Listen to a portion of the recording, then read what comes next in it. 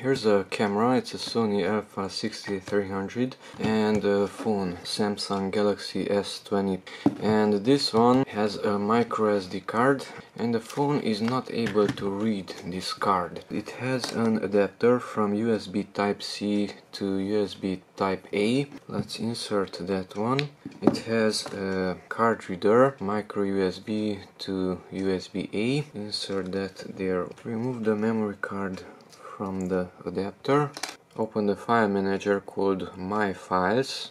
Here we have the internal storage SD card, and the rest of them are online things. I insert that memory card and absolutely nothing happens. No vibration, no notification, no sound, no LED, nothing. So how to access that memory card on this A20 Plus phone? Remove the memory card from there, insert it back into its SD size adapter, plug it into the card reader of a computer, open a file explorer, and this is the memory card itself. So here's the memory card, right click on it and go to Format. If you have something on that card, then move it to the PC first. So click on Format, and on this window file system is exFAT, that's okay, and the allocation unit size is 128 kilobytes.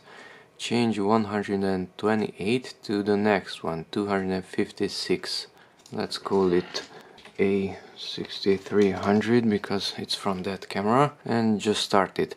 So all I changed is the allocation unit size. Click Start. Yes, format the card, format complete, close it. Insert the memory card into the phone once again. The same file manager. And voila, USB storage. Of course the card is empty, there's nothing on it, but the card is usable. Once again, if I remove everything, this orange thing, USB storage, will disappear. The phone doesn't like that. It says restart my phone. Now let's insert it back once again, and under SD card it should appear. Yes, it's there. And of course the camera also can use it, although it's changed from 128 to 256. It will recreate the database, image database file. Okay, let's capture a photo, and there's a photo. Let's capture another one. So the camera can also use the same memory card.